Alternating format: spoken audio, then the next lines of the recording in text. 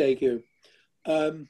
A few years back, I had read about Dr. Fernandez, and I took a risk and tried to see if he would come into my class, because I know he's very busy.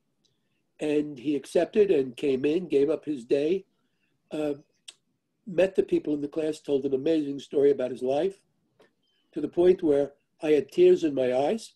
I don't know if he remembers, but he came over and hugged me because I was so moved by the story.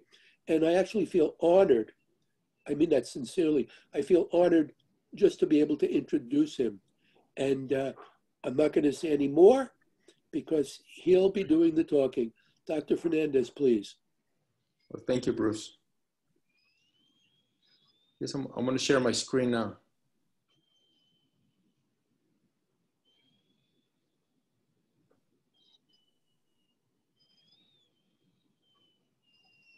Well, welcome everyone. Thank you for the invitation to be here today.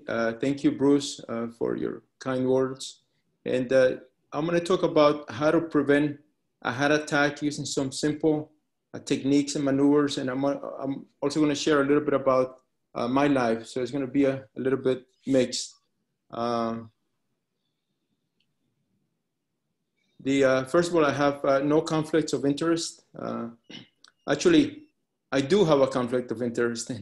And that conflict is that I'm really passionate about this topic, the topic of nutrition and how through nutrition you can change your life, you can change your risks in terms of preventing a heart attack and actually even reversing a heart attack or reversing some of these chronic conditions that really affect so many people. You know, stuff like diabetes, high blood pressure, and cerebrovascular disease, and just so many other conditions. This is a picture of Dr. Kim Williams, who used to be the president of the American College of Cardiology. And he put this quote up that I think is interesting, that there are going to be two kinds of cardiologists in the future, vegans and those who haven't really read the data. But before I start, I just want to sort of tell you about a little bit about my family, because part of the issue about some of the things that I'll be discussing today is the why. You know, why do we do some of the things we do? Why change the way we eat when we're 50, when we're 60, when we're 70, or even when we're older? And I think a lot of times it relates to some of the things that are important in my life. So I have a picture here of the three people that are most important in my life. My daughter, who's actually currently in journalism school at Columbia, my wife, who has been with me through the good days and the bad days, and my son, who's wearing my Boy Scout uniform when I got to be an Eagle Scout. Interestingly, related to what I do, my son, when he was about this age, one day we're having a conversation, father to son, and my son is very creative, very imaginative. And he looked at me and he said, you know, Daddy, you have the best job in the world. Whenever you're stressed out, you can just get a knife and a saw and you can just cut into people's chests. So I said, wait, hold on, Brandon, hold on. You're right. That is what I do. Every day I have this incredible honor and privilege to literally get into the chest of my patients and fix their hearts, fix the arteries that are not working, fix the valves that are not working well. But I do it not out of stress. I do it because it's the way that I can help people. And, you know, over the last few years, I've discovered that there are other ways to help people. And that's by bringing some of the information that I'm about to tell you today. And that's why we're all here mostly. I was asked by Bruce to tell you a little bit about my story. And, you know, it just happens that when I was 13 years old, I found myself in this tiny boat in a tiny island in the Bahamas, waiting to cross through a corner of the Bermuda Triangle. My parents were already in America, living as undocumented immigrants. And I found myself in this tiny little boat one night, a midnight crossing with 10 other undocumented immigrants. It was darkness everywhere. We all thought we were going to die. And I still remember the sound of the boat going up and then coming down, crashing against the waves. Everyone was sick, everyone was praying. And at that moment, what was going through my mind was not really some of the incredible, wonderful things that my parents had promised us we would find in America, but it was some of the simple things. And what was going through my mind was just asking God to just give me one more moment so that I could see my mother again, so that I could touch her and feel her face and just see her again, because I hadn't seen her for several years. We were lucky. We made it to Miami, where we met friends of my parents, who then put us up on a plane to see my parents. And that's the picture you see on your right upper hand corner. That was our first picture with my mother. Interestingly, they had told us that the trip was not over yet, and that we had to be careful that when we saw our parents, we had to pretend that this was just a regular meeting. And I still remember walking down the corridor to meet our parents, and then we see them crying, and we started running and celebrating and hugging each other because we hadn't seen them for such a long time. And then, you know, we made it to America, a wonderful, incredible country. And I tell people that, you know, as an immigrant, I love my native country, but I adore America. I am so grateful for everything this country has given me. And in fact, that night, I still remember because everything was so incredible. You know, the lights of New York City, even the traffic lights seemed incredible. But that night, what was most special to me was when my mother was showing us around, and we got to the kitchen and she was showing us the refrigerator. And right in the middle, there was a little basket with apples. And it was green apples, red apples, and she showed us everything. But I just remember the picture of that little basket with the apples, because that night we went to sleep and me and my brother couldn't fall asleep thinking about the apples. Because in Colombia, an apple is a luxury item. Every time my abuelita had an apple, she would cut it into little wedges and we would all get a little wedge, not the entire apple. So we actually got up in the middle of the night and asked my mother if we could have an apple. And she started crying. And at that moment, she told us that, yeah, you can have anything you want. And this is your house. But it was just a realization that we were physically together, but there was so much work that needed to be done for us to come again together as a family. And I've been fortunate in my life and was able to work real hard and get accepted to Princeton and then Harvard. And when I share my story with kids, I always tell them that one of the things that really changed my life was this idea of working in tiny little steps. Because the beginning was hard. You know, me and my brother were always getting into trouble. Other kids would call us refugees. They would tell us to go back to our own country. And to the point where the principal called my mother for a special meeting, and he warned her that we were going to be suspended from school. And my mother broke down. She started crying. And at that point, when I was 14 years old and I had to change my life around, one of the things I decided to do was to get a job and to get a job delivering the newspaper. But when I decided to get that job, I decided that I wasn't just going to go through the motions of getting the job. I decided I wanted to be the best newspaper carrier in America. And it worked. It worked because after about a year of delivering the newspaper, I was selected as the newspaper carrier of the month, which, you know, I came out in the newspaper, my picture came out in the newspaper, and my parents were just so proud. My mother cut out the little paper article and she put it in her purse and she would show it to everyone, even people she didn't know. She would just stop people in the street and say, look, my son, newspaper carrier of the month. And like I tell kids, you know, it may seem insignificant, but the same energy, the same enthusiasm, the same mindset that I used to become the newspaper carrier of the month is what I used all throughout my education, whether it was becoming the valedictorian of my high school, whether it was doing well at Princeton to receive the highest honor that is given to an undergraduate student, whether it was at Harvard Medical School, or even right now as a heart surgeon to do the best job that I can possibly do for my patients. They're the same energy, the same techniques that I've used all my life. So I've written 2 books that I put here, the titles, Undocumented, which talks about my experience in America as an undocumented immigrant. And the second book, which was recently published, is a book for a younger audience, and it talks about the power of reading and how books and reading and an education was really what changed my life. You know, I think so many kids this age focus on athletics and sports and other things, but I think if kids focus more on reading and books and an education, I think it would really change a lot of kids. So I don't know if you know who this is, but this is a lady that I really admire, Diane Nayad.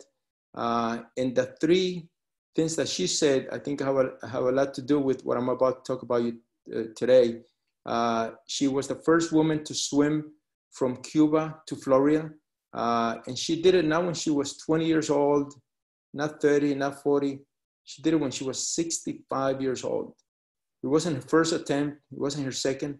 It was her 5th attempt.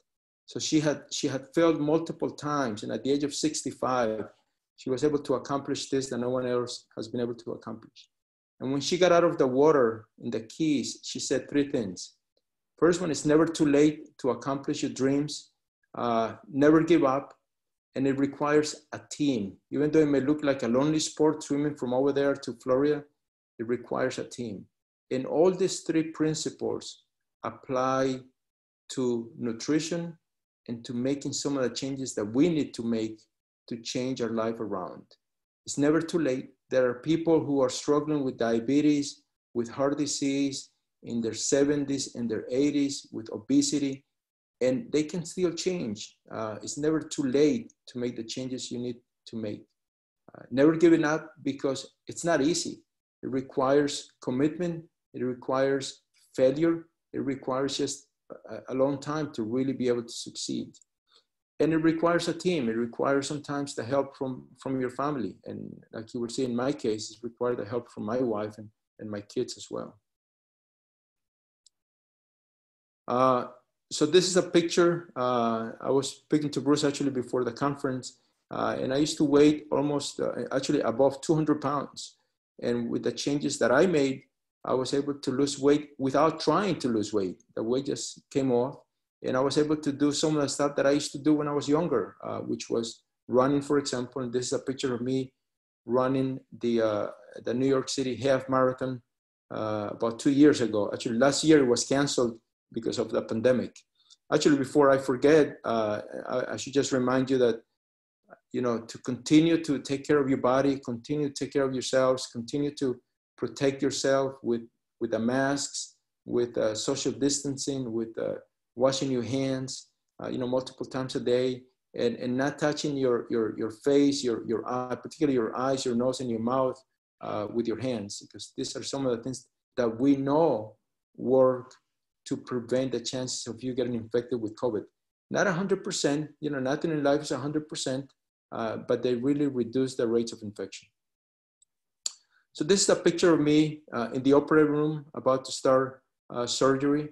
The patient is right here. You know, one of the things that we do when we do surgery, actually when we do any surgical procedure in America, is that right before the surgery starts, we do something called a timeout. And as part of the timeout, we go over to some of the equipment that we're going to need during the surgery. We make sure that we're operating on the right part of the body, and we just go through a list of things that are required before the nurse gives you the scalpel. So we do this, and I always add my own 2 little things. One is that I do a little breathing exercise where just on my own, I go through an exercise of just being aware of my body, being aware of my breathing.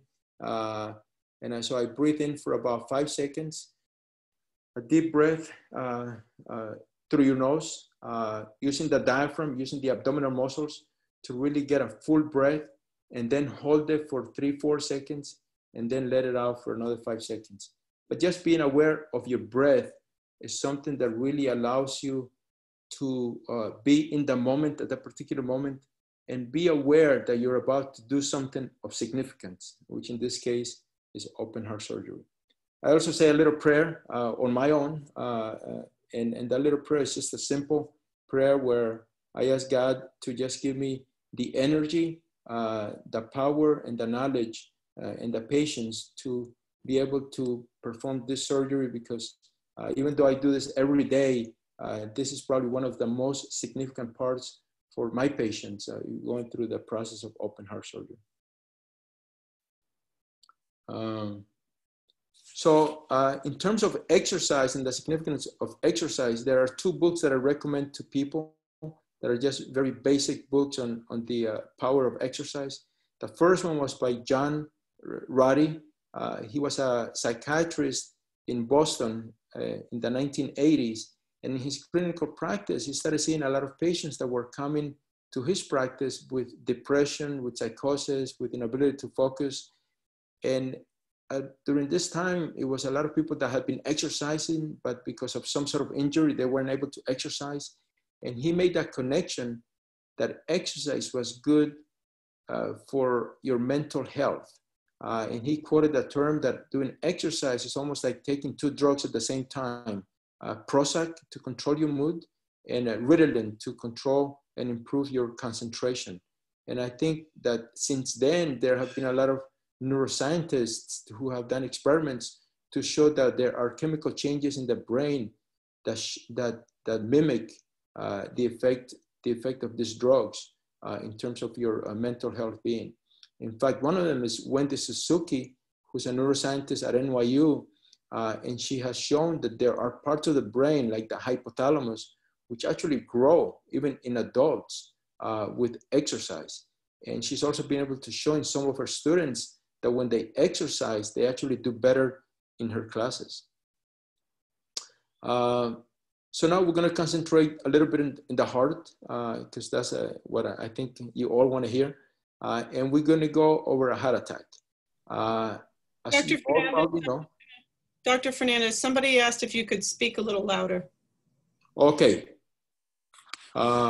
So we're going to talk about a heart attack and the significance of a heart attack and what it is and how to diagnose it and how to prevent it. And even more importantly, how to reverse it. If you have factors that make you a risk of a heart attack, is it possible to reverse those risks?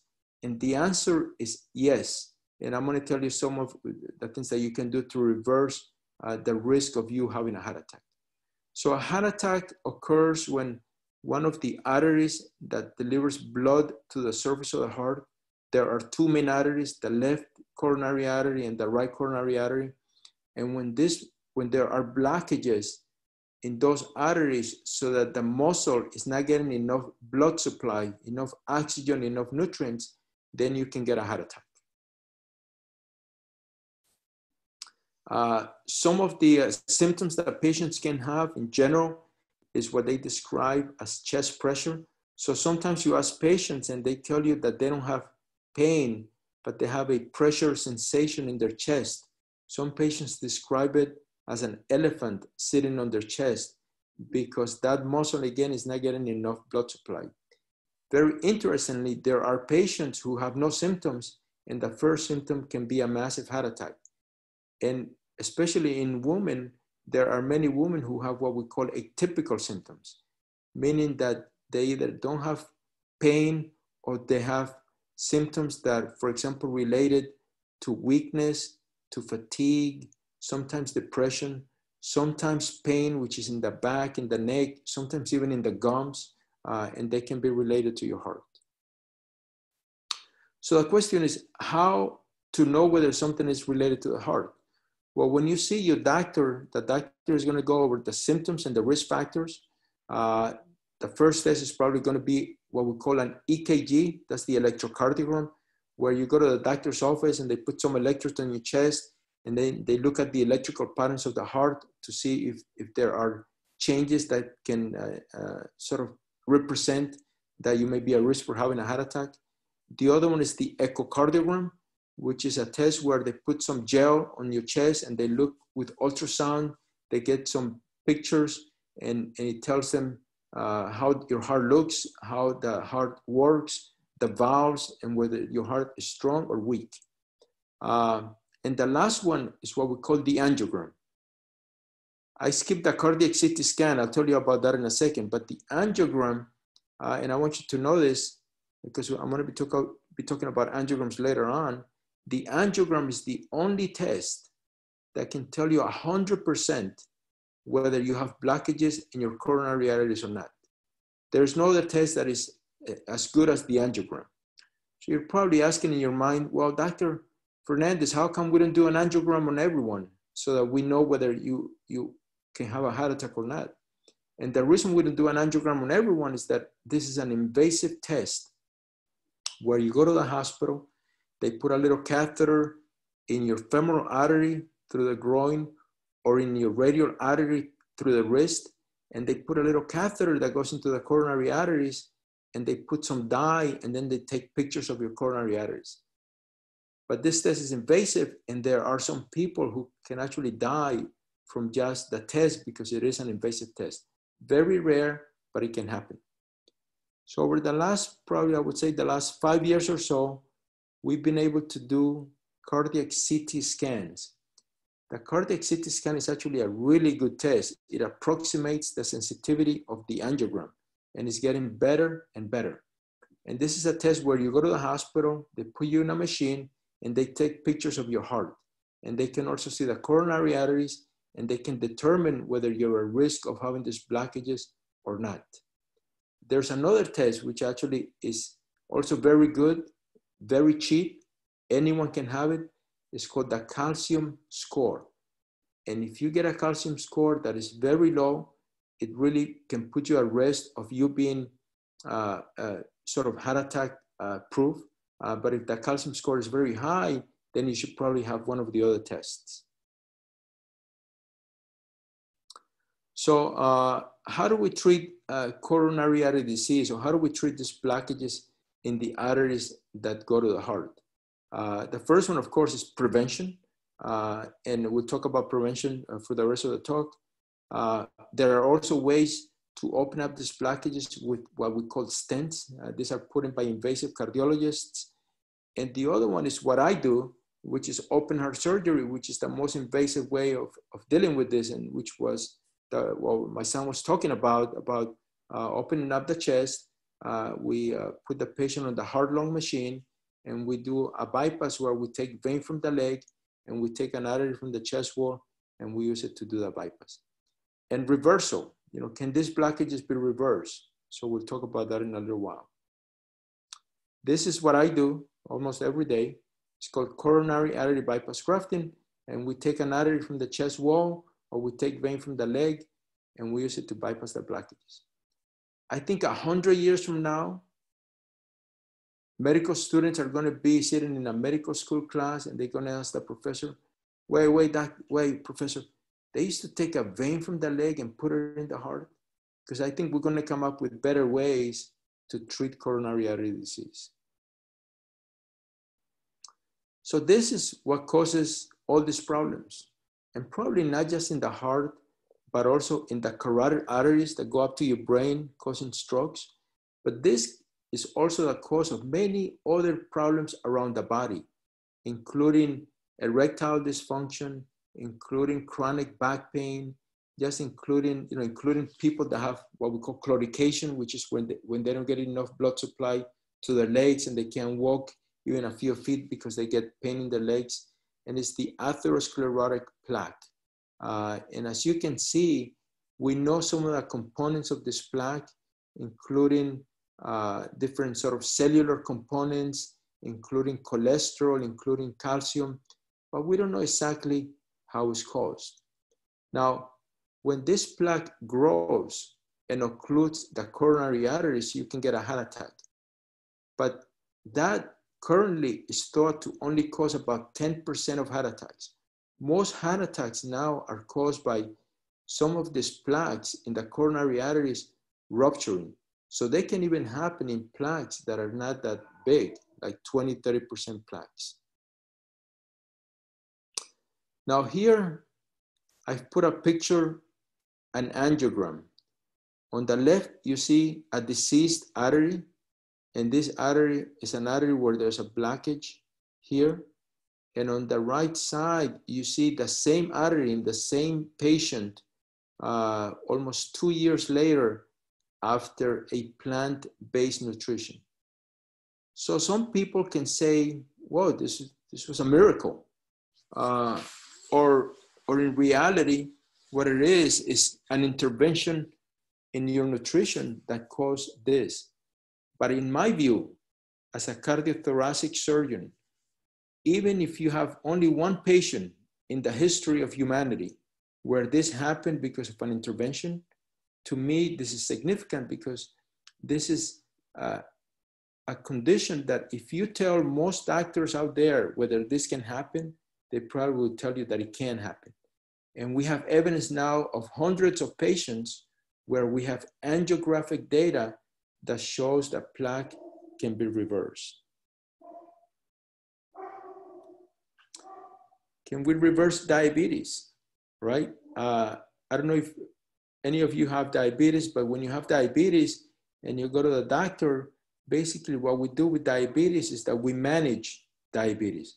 Right? There are two types of diabetes. There's type 1, which happens when you're young. There's type 2, which happens later on in life when you're an adult. And type 2 is believed to be caused by a resistance to insulin. And that resistance becomes so high that later on people have to start taking insulin. Most people think that diabetes is caused by an excess of sugar. And most of the evidence right now shows that the real cause of type 2 diabetes is an accumulation of fats or lipids inside the muscle cell or the cells of your liver that actually interferes with the way insulin is processed, and therefore that insulin signaling doesn't work, and those receptors that allow glucose to get into the muscle cell don't open, and therefore the glucose stays in your blood and it raises your sugars. Now, there are many other conditions that are helped by plant-based nutrition. I'm not going to speak about any of this right now just because of time, but you know, allergies, for example. Allergies are related to some sort of inflammatory process in your body.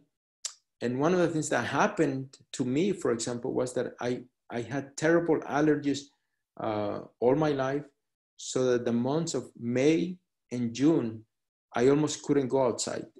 In fact, it was so bad that I would take every medication known to man, Allegra, Zyrtec, multiple inhalers, and you know, we would have to keep all the windows in my house closed.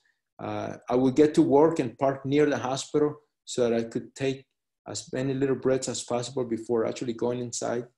And my allergies have completely been healed since I changed my nutrition. Now, you would think that this is new stuff, new information, but this has been around for ages. In fact, Hippocrates, 2,500 years ago, said, "Let food be thy medicine, and medicine be thy food." So for the rest of the talk, I'm going to talk about those decisions that we make in the supermarket and that we make in the kitchen and how they're related to our health. Just skip this. So the question is, can plaque be reversed? There have been a few pioneers in this field of plant-based nutrition. One of them is Dean Ornish in the 1980s and the 1990s. And in fact, he was one of the first people to use angiograms and to use invasive tests to show that plaque can be reversed. And he actually published his studies in 1990 and 1995 in JAMA and in the Lancet, showing that plaque can actually be reversed. So I'm going to show you some of the data. So on the graph on the left, you can see one of the prospective controlled randomized studies where he put people on a plant-based nutrition, and he showed that after 1 year, there was some benefit in terms of the diameter of the plaque in their arteries. And after 5 years, that was even better, 37.3% decrease as opposed to a natural increase in the patients that were just in a regular, what we call the regular American diet. Now, I have to tell you that in the past, when I saw my patients, I always recommended everything in moderation. I would tell them just eat a little bit of this, a little bit of each of the 4 food groups, the way I saw it at that time. And if they did that in combination with a little bit of exercise, that they would be healthy. But then I began to see, and after looking at some of this data, that that recommendation is really what causes coronary artery disease and some of the problems that affect people. And Dr. Ornish was also able to show that, and the way I tell patients is that they don't have to change their diet completely. So I tell them that there are 2 ways of eating. We have what I call the regular American diet, everything in moderation. It's right here. And then on the other spectrum, we have the diet, which is whole food, plant-based nutrition that is low in oils, which reverses heart disease.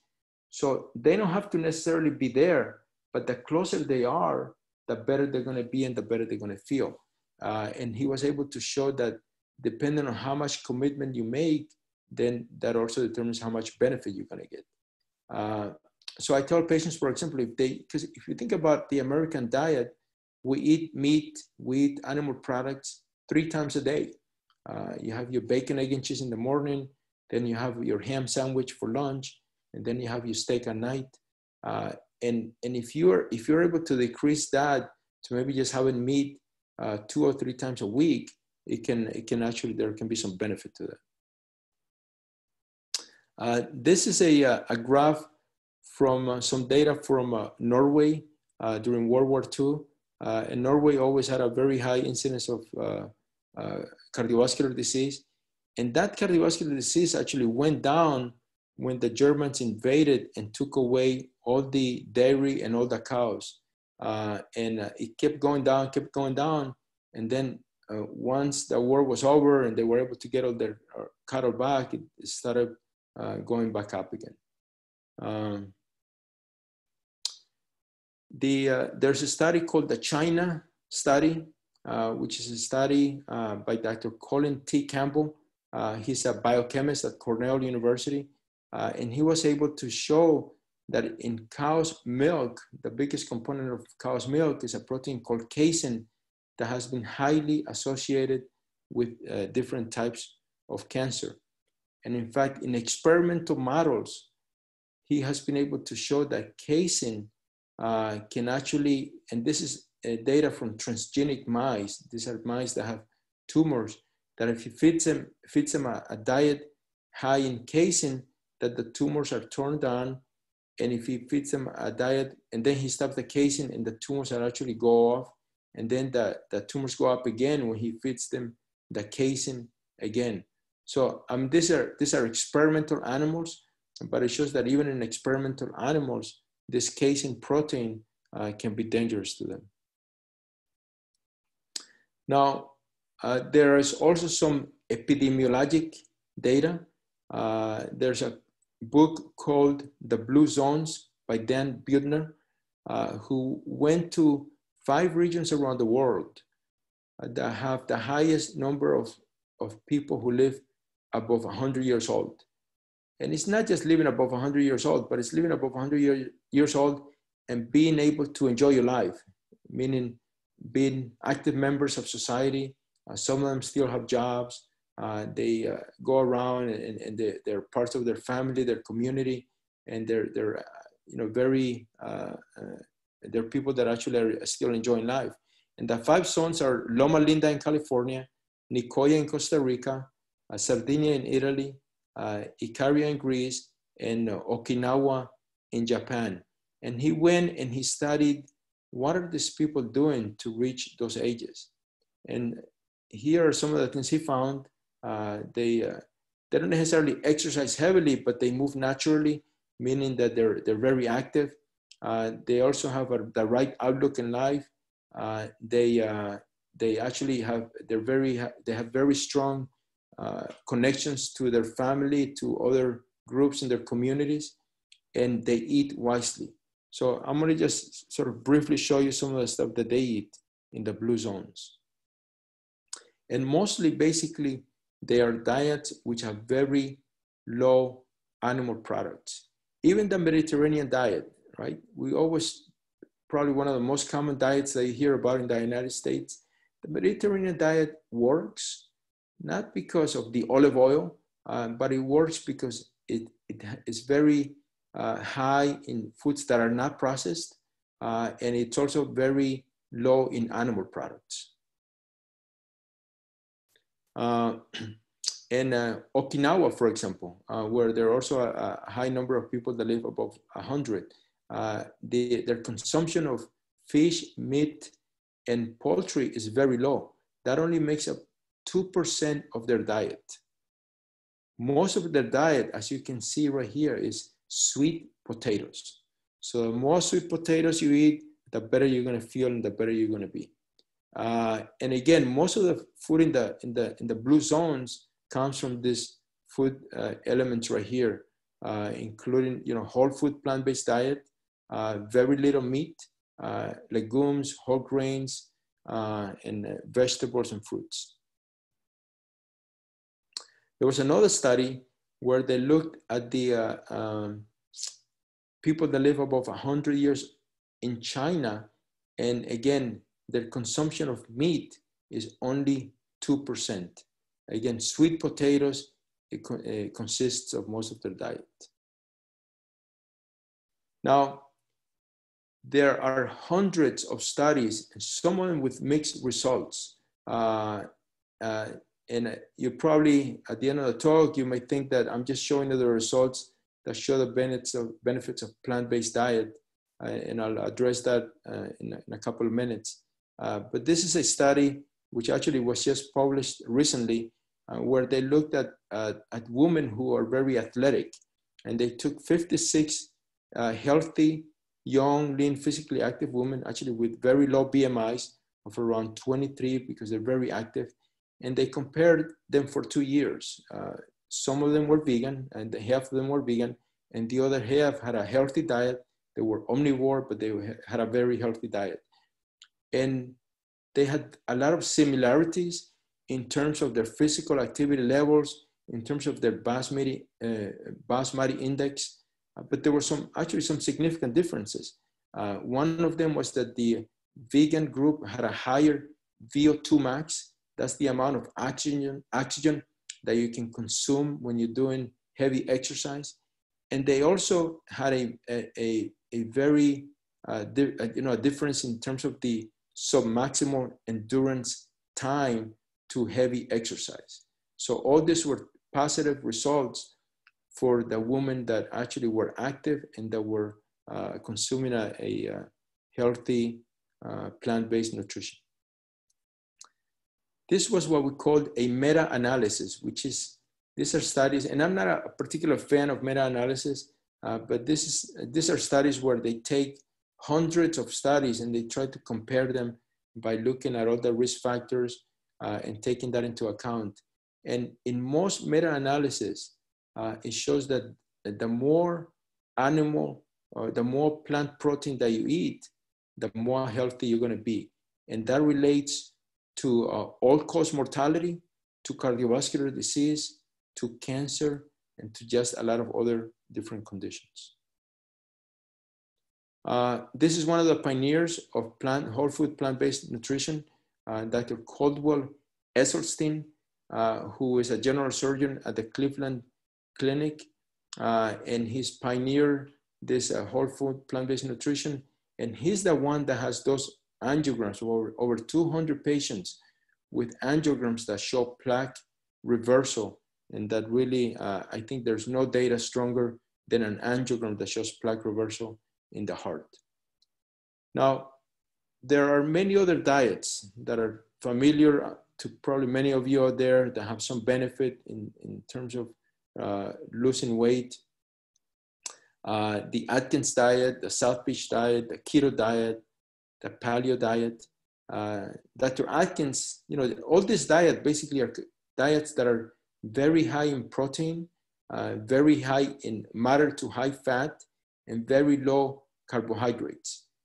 They also have lower processed foods, and some of them can be helpful to lose weight, but over the long term, none of these diets has been shown to reverse heart disease or to reverse the chronic conditions that I just told you about. In fact, Dr. Atkins ended up dying of heart failure and heart disease because of his way of eating. One of the most common questions in terms of whole food plant-based nutrition is, well, where do you get your protein? And because, you know, we always think that we only get protein from meat, from chicken, or from fish, or from milk. But that's not the case. And in fact, some of the biggest animals in nature, the manatee, for example, the gorilla, horses, the buffalo, just many animals out in nature, all they eat is plants.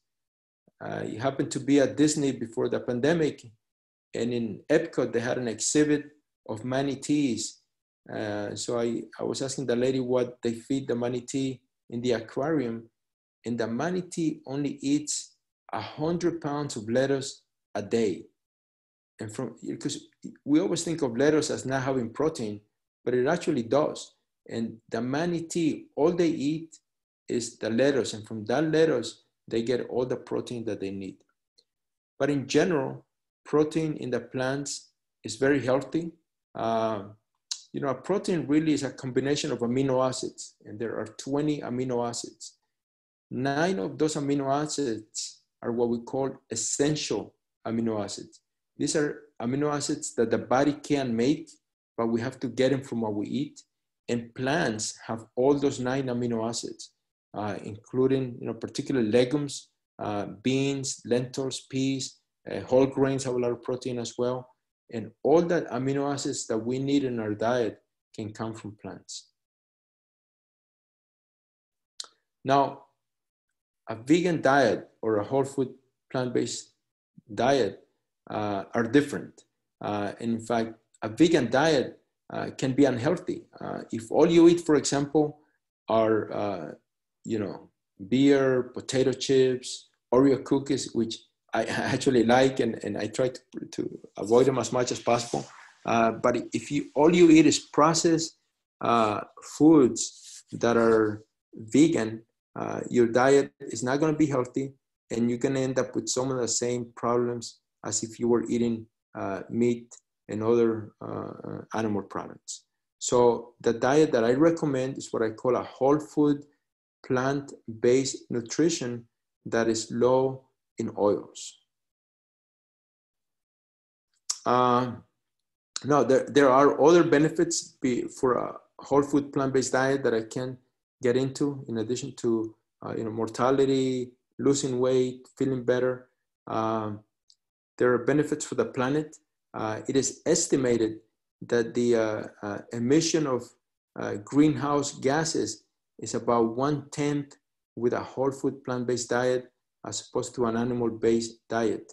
And in fact, the natural gases that would be reduced if the planet went on a whole food plant-based diet would outweigh the benefits of all forms of transportation combined. And of course, there's the ethical aspects in terms of the treatment of animals. And I can tell you that this is not something that entered my mind in the past, and I never really talked about it, but it's something that has really sort of come into my consciousness as I've been able to make the changes that I needed to make. You're probably gonna ask me about supplements, and the only supplement that I recommend to people is vitamin B12. And in fact, everyone should probably take vitamin B12. It is something that is important for your nerves, for your nervous system, and for your red blood cells. So anyone who's not eating meat should take definitely a vitamin B12 supplement, and there are many that are available out there. You know, the way we get vitamin B12 is from microorganisms that are in the soil. And that's how they get into the animal. And then we eat the animal meat. And that's how people get the very small amounts that we need for the nervous system and for the production of red blood cells. So if you have a supplement, there's not going to be any problem with your nervous system or production of red blood cells. There are some people that recommend other supplements, but this is the only one that you really need in my opinion. This is the only picture that I want you to remember today. I know I've told you already about several studies, but again, it's an angiogram. It's an angiogram that shows plaque reversal. And this is a real angiogram. This is actually of a patient who was a colleague of Dr. Caldwell Esselstyn. That patient happened to be a surgeon, one of his colleagues, and he had just done a surgery. He was dictating the case, and he started feeling pressure in his chest. He was very young. He was only in his 40s, didn't have any risk factors for coronary artery disease. Because he was at the Cleveland Clinic, they took him right away into the cath lab where he went into cardiac arrest. They had to do CPR. They were able to get him back. But then he had this blockage, which was very long. This artery is called the left anterior descending artery. And for this kind of artery, there's nothing we can do technically. You can't put a stent because the blockage is very long. And you also can't do a bypass because the bypass would not work because the blockage is very distal in the coronary artery. So this patient actually went back and spoke to Dr. Caldwell Esselstyn, and he went on a whole food plant-based diet.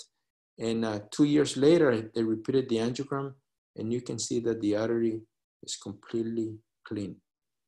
I can tell you that if I was a heart patient, if I had blockages in my coronary arteries, and I saw this picture, even from one patient, I think I would make the changes. And that's why I am passionate about this. That's why I feel like this is something that I should tell everyone. And that's why I'm here today to tell you this information.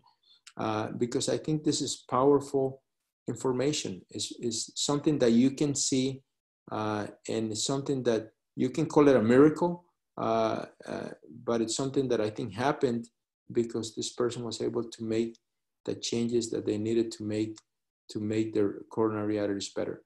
And since then, we know the physiology of why this happens with plant-based nutrition. And I think this is really great news for everyone that has coronary artery disease. In fact, President Clinton, who many of you know had a really terrible diet when he was president, ended up having coronary artery disease. He ended up getting a quadruple bypass surgery. Very quickly after that, some of the grafts failed. He required more stents, and he wasn't looking good. You know, he was having chest pain. He was having a lot of problems, and he ended up, the only thing that was able to help him is when he went to see Dr. Caldwell Esselstyn, and he was able to change his diet, and now he's doing much better. So I'll just share with you a couple of minutes about my own particular story and how I was able to make the changes that I needed to make. And it all happened not sort of because this is something that I was planning, but I happened to be the medical editor of a magazine. And about 5 years ago, I was asked to ask one of the letters for the magazine, and I decided to do it on a heart-healthy diet. And the more I looked, the more I researched, I kept coming back on all this information about plaque reversal from whole food plant-based nutrition. I had never sort of, this is not something I learned in medical school. This is not something that all doctors learn in medical school. This is not something that we just really talk about in the medical field. But this was my typical diet. This plate that you see over here was one of my favorite plates. It's called La Bandeja Paisa. It's like the typical plate from Medellin, Colombia. It has beans. It has this part over here called chicharrón, which has all the layers of the back of the pig, including the skin, the subcutaneous fat, muscle over here. It's got a fried egg, a piece of steak. It's got a fried plantain. It's got a sausage, avocado, It's got white rice in the back, and it's got this corn tortilla. So this plate was actually reviewed by the New York Times several years ago, and the conclusion of the writer at the end was that this food is very delicious, but it's definitely not for someone who has a high cholesterol. And I think they were right. And my diet has gone through a transition now, but I've given up all animal products. So a typical dinner would be a salad like this with a little bit of sort of vinegar and oil, a lot of different vegetables. There are substitutes for, if you want to eat a hamburger, for example, there are companies right now that make burgers that are plant-based. A baked potato, you know, what's really bad about a baked potato is not the baked potato itself, but the stuff we put on the baked potato. You know, the bacon, the cream cheese, the butter. But a baked potato in general is actually not bad for you. In my house, we eat beans about twice a week. And the other 2 days, we eat lentils, for example. Plantains, we have them often. There's nothing wrong with pasta, particularly if it's vegan pasta, you know, pasta that is just made with whole wheat pasta, for example. Broccoli. A typical breakfast is like this with a lot of fruits and oatmeal. I changed my coffee right now. It's just with coffee and almond milk, which is the one, you know, I tried different kinds of milks. There are many milk substitutes that you can use, and I use almond milk. And almost a salad, every dinner has some sort of salad, because, you know, particularly green vegetables are excellent for you. This is a book that was recently published by Dr. Dean Ornish, which again it's called Undo It. And it talks about the power of exercise and the power of self-awareness, mindfulness, and breathing and exercise in terms of your overall health. I tell patients to start informing themselves.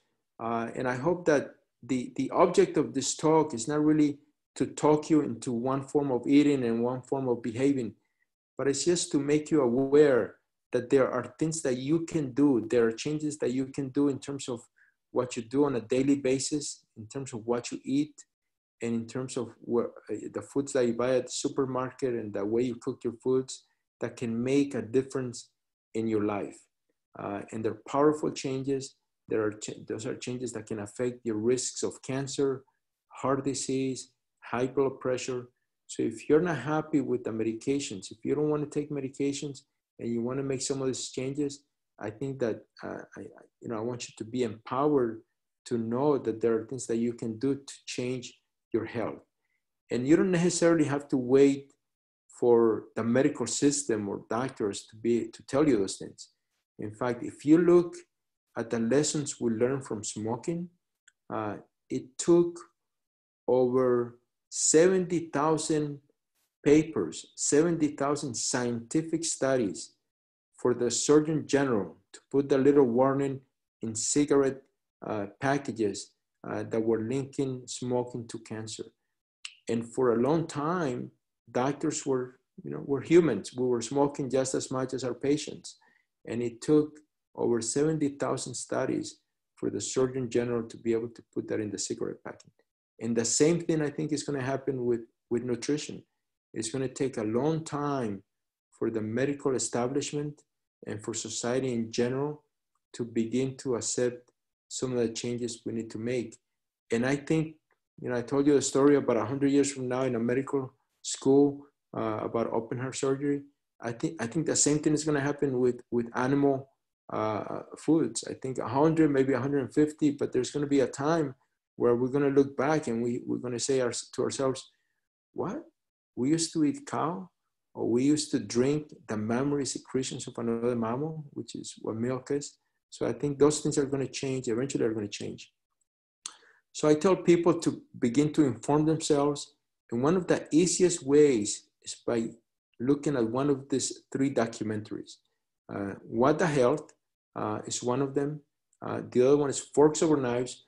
Forks Over Knives I like because it's 2 independent physicians, one of them looking at the clinical aspect and the other one looking at and that's Dr. Caldwell-Esselstyn, and another one who's a biochemist, and he's looking at the biochemistry of all these foods at Cornell, Dr. Colin T. Campbell, and they both eventually come to the same conclusion, that the less animal protein, the less animal products we eat, the better and the more healthy you're going to be. And the last one is called The Game Changers, which is actually a really interesting documentary that shows that even for athletes, if you want to be a top athlete, you don't have to get your protein from animals. You can get it from plants, and you can be just as big, you can be just as strong, you can just be as powerful as the other athletes. And there are now many examples of major athletes that are plant-based, who are doing very well, and who are sort of showing people that you can do it all through plant-based nutrition. So I think I'm gonna stop with that, and maybe we'll take some questions, and we can go over other things in more detail. But thank you for Dr. Fernandez, I have a bunch of questions in here. Oh, great. Do you want to keep sharing the screen, or do you want to? No, I guess I can get rid of the screen. Bob Over. I can put stop share? Yeah. Okay, good. Bob, can you unmute yourself? Yep, I have. Do you want to ask the question? You want me to read it? Yeah, no, my son is a neurologist, and he indicated that some 40% of post-COVID patients are experiencing neurological symptoms. I know 2 people months after the cessation of all symptoms who experienced severe cardiac problems. One was actually a 53-year-old physician in marvelous shape with a marvelous diet.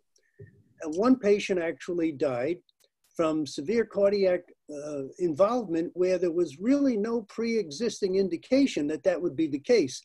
Have you found that there have been cardiac problems months after the cessation of all symptoms from people who have had the COVID? I think that's a great question. I haven't seen anyone specifically, but I'm not surprised. And you know, one of the things about COVID-19 is that there are still so many things we don't know. And in fact, one of the patients that I'll never forget was a patient who was a very young patient in his early 30s, who was a construction worker. He went to work that morning feeling completely fine. And his first symptom was not being able to move the left side of his body. And he presented with a stroke. In fact, the first test he had was a CT scan of the head. And then they scanned the chest, and they saw that he had the typical changes that you would expect of someone with COVID. And I got involved because one of the things we did at Northwell was to go around different hospitals and put people on ECMO. That's the artificial lung, so that we could bring him back to North Shore. And he had a massive stroke, and he actually was able to survive, but he spent 4 months in the hospital until he was actually able to actually walk out of the hospital, but very, very weak. And I think that, you know, as a medical specialty, I think it's important for all of us to be humble in terms of how we treat these patients, to know that there are things that we don't understand. And one of the things that we have learned is that there is this propensity towards forming little clots in the arteries. And as I show you some of the pictures, the arteries that go to the heart are tiny. So I wouldn't be surprised if that state of propensity to form little clots can affect those arteries, and you can have patients with formation of those little clots and have decreased heart function based on that. Thank you. You're welcome. Next question, Kathy Ehrman. Are you here? You want to unmute yourself? Kathy? Let's see if she's still on. She asks, is a fatal VFib preventable? So the final event that kills people in general is what we call ventricular fibrillation. That's VFib. Now, VFib, you know, when you look at the heart and the heart squeezes, it's a very coordinated motion. Sort of it squeezes like this, so that the blood gets into the heart and the heart squeezes and it pumps the blood out through the aortic valve into the aorta and it goes to the rest of your body. But it's a very coordinated motion. In ventricular fibrillation, what happens is that coordinated movement of the muscle goes into a tremor, almost like a spasm or like a seizure of the heart. And the heart just squeezes very rapidly in a very uncoordinated way so that the blood can move forward and it just stays in the heart. That is in general how people die. That is like the last event that occurs in general. And that's why one of the treatments for anyone is if there are the automatic defibrillators, to shock them. And that can actually save lives if you're able to shock them right away, because that's the treatment for ventricular fibrillation. Okay, Michelle McMath, do you want to ask a question? Michelle? No, how about you? How about you? Can you address the confusion about high cholesterol and whether or not it is highly significant? I appear to have acquired this generically and have both high IDL and HDL. My diet is mostly plant-based. At what point, if any, is medication involved? Yeah, so, you know, it is something that has been out there for several years. In fact, I think it was in 2012, 2013, it got into the media that, in fact, the cover of Time magazine had a picture of I think an egg, a fried egg, and it said that butter is back and bacon is back, and so on and so forth, with the idea that dietary cholesterol does not increase serum cholesterol. And that was from a study that was really sponsored by the meat industry and the egg industry, where they showed that if your cholesterol was already high and you added one egg to your diet, that egg wouldn't really make a significant difference because your cholesterol was already high. But I think in general, the multiple studies have shown that dietary cholesterol affects your serum cholesterol. And it does make a difference because if you look at big studies of cardiovascular disease, for example, one of them is called the Framingham study. And you look at that study, there are very, very few people with total cholesterol less than 150 who have heart attacks. So it does make a difference. Plants have zero cholesterol. There's absolutely no cholesterol in plants. So going on a whole food plant-based diet is definitely going to decrease your cholesterol. The ratio is important. So if your total cholesterol comes down, particularly your bad cholesterol, then having a low HDL is not as significant. But you should definitely aim to have your total cholesterol be as low as possible. And definitely your LDL cholesterol, that's the bad cholesterol. You know, I tell everyone that they should know a number as they know the Social Security number. Everyone should know their LDL cholesterol. It should be less than 100. But if you have a family history of risk factors for coronary artery disease, it should definitely be less than 70. If you're on a whole food plant-based diet that is low in oils and you're still not there, then I would recommend medications. That's interesting because I was just retested and I was told that because the ratio is good and because the HDL is 80, that the 147 LDL doesn't matter. Like they would put me on medication unless there were other significant risk factors, considering, you know, that everything else is good and the diet is good and the weight is good and blood pressure is great. And so it's confusing to me because my grandmother was over 300. My mother was already over 240 before she went on medication. So, but she had bad HDL. And you don't have any other risk factors? Not that I know of. I mean, there's some cardiac disease with my father and grandfather as they got older, like late 70s, early 80s. But my father's not a great eater. My grandfather had a stroke late and he lived for a while, but otherwise, no. But parents' hypertension. I mean, I'm not trying to look for I'm not trying to look for a diagnosis here. I was just wondering if how it played into it. I was surprised. Like, I'm really not sure which way to go with it. Yeah, I think if you have and it seems like you don't really have significant risk factors, I think that's appropriate. You know, the one test that I would do would be a calcium score. I think if you have a calcium score and that calcium score is low, then I think that you should feel completely safe that your heart's going to be fine. Thank you. You're welcome. Okay, Gerald asked the question, is Greek yogurt considered a heart-healthy food if its main casein is its main protein? No, I think anything that has dairy has that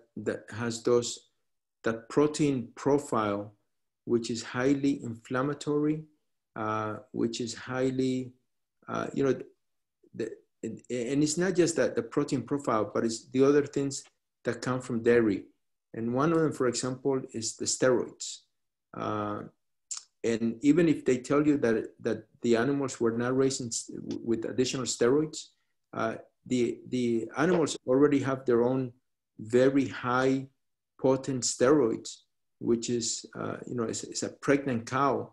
So they're going to have a very high concentration of different steroids that are designed to grow a baby calf from being very little to being over, you know, 400 pounds in just a few months. So I think that they have, the yogurts have the same problem. Can I ask you then, how can a woman get enough calcium from plants? Yeah, I think that's a great question, and it comes up all the time. And in fact, if you look at the countries that have the highest number of osteoporosis and the highest number of fractures, it's always the countries that eat the most animal products and that drink the most dairy. The way we get calcium, you know, calcium is a mineral. It comes from the soil. And the way the cow gets it is from the plants. So if you go to the plants, you go into the direct source of calcium. So there's no need to use the intermediary of the milk or the other products from animals to get the calcium. So you will get enough calcium by eating a whole food plant-based diet. And there are many, particularly of the green vegetables, that are very high in calcium. Thank you. Okay, Andrew asked, where does yogurt and red wine fit into the whole foods diet? Also, where does fish fit in to the whole foods plant-based diet? They don't fit in. So fish, I do tell people that if they absolutely have to eat something from the meat category, to eat fish, meaning that I feel that fish is better than chicken, and is better than definitely red meat is the worst, because red meat is considered, particularly processed red meat, is considered a class 1A carcinogen by the World Health Organization. And there are a lot of studies that have linked processed meat to, particularly to rectal cancer and to colon cancer. So if I was going to have any meat, I would have fish. In fact, that's what I did. You know, for about a year, when I first started doing this, there was about a year where I would have fish here and there. because there are two barriers. There are two main barriers when you try to do this. One of them is going to be the social aspect. You're going to find yourself to be a little bit of an outcast. Every time you visit your family, every time you go out with friends. In fact, there were so many times where I almost felt embarrassed to ask the waiter or the waitress to bring me, vegetables, and I was going to have the steak with my friends and stuff. Now I've got the opposite. Now I think I'm a little bit annoying when I sort of proudly say that I'm vegan and I order I don't order my steak and I order other stuff. But that's one of the things that you're going to have to get accustomed to.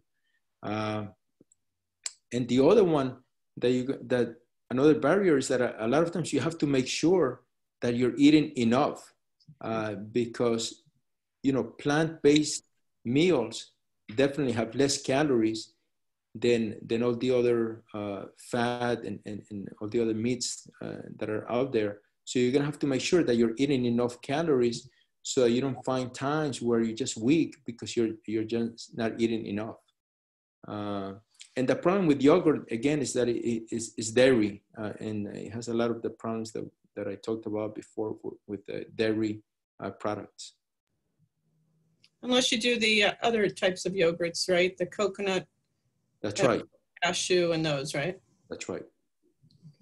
Maureen asked a question. Please comment on the role of niacin as a treatment of high cholesterol. So I think there are some powerful medications for treatment of high cholesterol, and they're getting better and better and better. Niacin is very good. The statins are very good. There are also right now medications that are injectable, which can bring your LDL to really, really low levels. And there are two of them that are available right now. They're being studied in terms of their overall ability to reduce cardiovascular events, but they definitely can bring your LDL down. And they're injectable. Patients get them. You get an injection, I think, either once a month or once every 2 weeks. Okay, the next question had to do with statins. Susanna asked, please comment on statins. Is it controversial? No, statins are statins is one of the most commonly prescribed medications. It's the first line of treatment for patients that have high cholesterol that can be treated with lifestyle changes and nutrition. And they go on statins.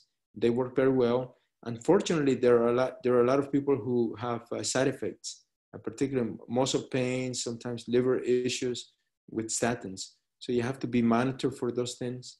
But statins can work very well in reducing your total cholesterol and your LDL cholesterol. Okay, Mary has a question. Mary, do you want to ask it? Sure.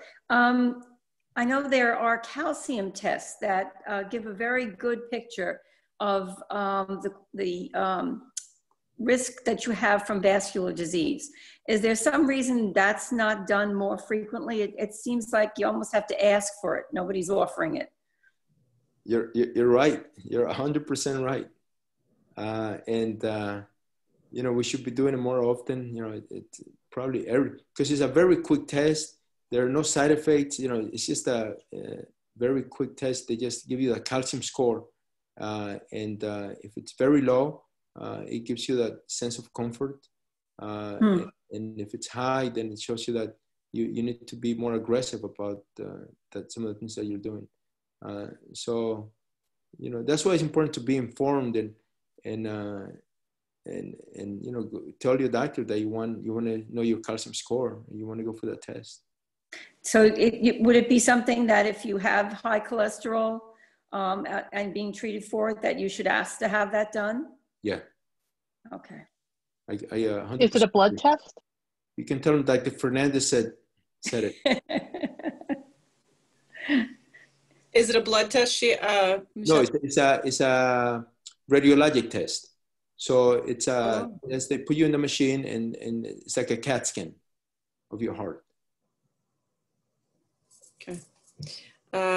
Another question about red wine in the plant-based diet. Is that not included, or? Yeah, absolutely. Red wine, white wine, all wines are grapes. So they are in the whole food plant-based diet. They've actually studied what is it about wine that has been associated in many studies to be good for your heart and to reduce your blood pressure and to just make you feel better. Is it the alcohol, for example? And they've actually, what they determined is that is the pigments, the color pigments in the wine, and that's why red wine is better than white wine, that are good for you. And if you look at all the whole food plant-based nutrition, a lot of the things that are good for you are colorful. All the fruits are colorful, the green vegetables. So there's a lot of color, and there's a lot of protective substances, phytochemicals that are in those colors that are good for your body in just many ways. Okay, 2 more questions and then we'll finish up.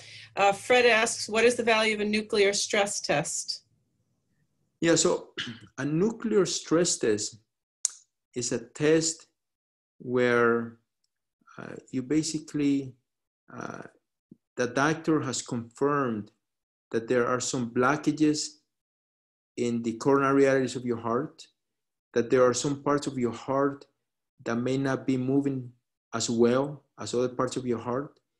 And the doctor wants to know whether those parts that are not moving well, whether they can still be salvaged and whether they're still viable. And that's where they do a nuclear stress test to see whether those parts of the heart are still viable, meaning that they're still alive and that they still can be saved. Okay. Charlotte asks, what about people with diverticulosis and have to limit fresh foods and nuts and seeds? Yeah, so if you think about diverticulosis, and the reason you have diverticulosis to begin with is all related to not eating enough fiber. So, it's funny because people always talk about protein. And, we all Americans eat more than enough protein in any kind of diet.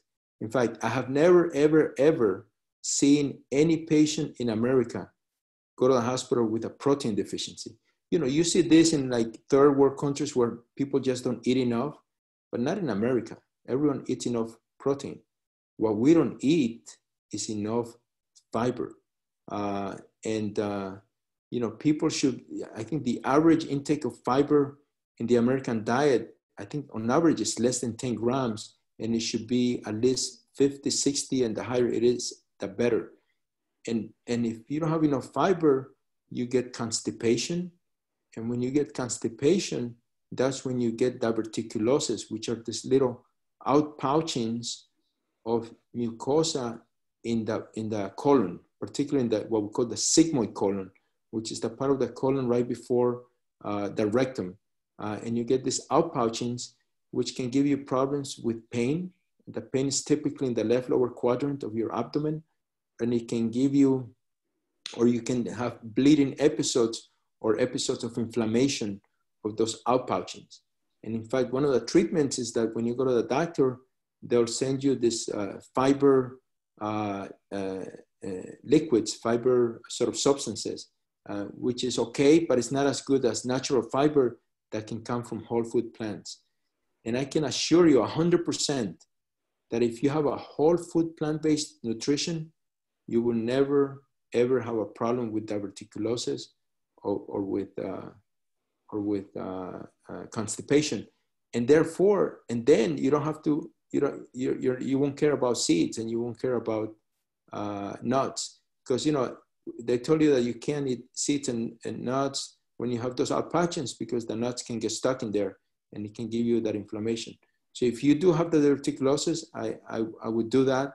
But the most important part is to prevent the diverticulosis from the start. Okay. Someone else, a couple of people. I was told to eat an egg a day in order to start my day with protein. My cholesterol is fine. Opinion of this? Yeah, you know, I think the egg is still concentrated animal protein, and you know, it's still very high in cholesterol. And overall, I think that the lower the level of cholesterol, the better. So, for example, if an LDL, you know, if you look at our LDL when we're young, is, you know, it's very low. It's probably in the 30s or 40s, and it creeps up as we age. So there's the lower your LDL cholesterol, the better. And then someone asked about egg whites. What about egg whites? You know, the egg whites do not have as much cholesterol. They don't have the cholesterol, but they still have the same concentration and profile of protein that are in animal protein. And the problem with animal protein is that it has a set of amino acids that have been associated with some types of cancer. Last question, Kathy asks, is a cardiac PET scan superior to a calcium test? They're a little bit different. The PET scan is very similar to the nuclear stress test. So they're more to look at viability of the heart, as opposed to the calcium score, which is more to look at the hardening of the arteries. That's where the calcium score really is better than the PET scan for that. Okay, I think that wraps it up. We had a lot of questions, a lot of good. Any last minute questions? Anybody want to raise their hand? No? All right. Well, thank you so much for doing this for OLLI. This was really informative. I think everyone really enjoyed it. There's a lot of comments coming in thanking you for your lecture, changed their outlook. Yeah, thank you. And again, you know, the goal of the lecture, I think, is for you to be aware that there are things that you can do to really change your life in terms of your risk profile for some of these chronic conditions that sometimes we think they're not reversible, and that includes, you know, even Alzheimer's. You know, right now, if you reach the age of 85, there's almost a 50% incidence of some form of severe dementia. And there's a lot of data that shows the saturated fat is associated with that. So there's a lot of chronic conditions that are affected by what we eat. Wow. Yeah. That's great. Thank you so much. Oh, you're welcome. Thank you, Bruce. I enjoyed. Thank you too.